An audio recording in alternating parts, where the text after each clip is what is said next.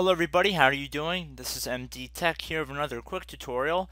Today I'm going to be showing how to disable or modify the user account control settings in Windows 10. Let's jump right into this.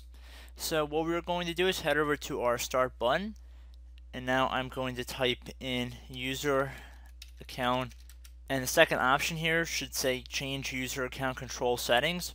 So left click on that. From here, we can adjust our settings. So if we want more responsiveness from user account control, we can go up to always notify, and you can read what you'll be notified for in this little box off on the right here. And if you're looking to disable it all the way, just drag this all the way down to never notify. Left click on OK. You're going to have to confirm this change.